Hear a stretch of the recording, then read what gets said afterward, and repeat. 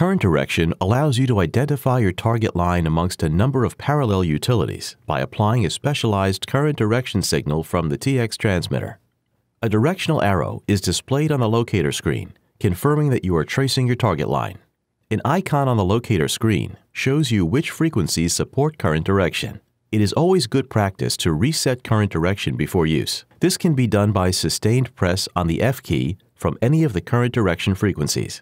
To verify current direction, you can build a small circuit using the red and black direct connection leads from the TX transmitter.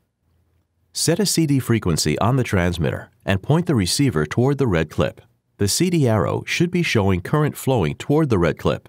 If this is not the case, use the current direction reset option, and the arrow should then start pointing in the direction that the current is flowing. To verify, switch to the black lead.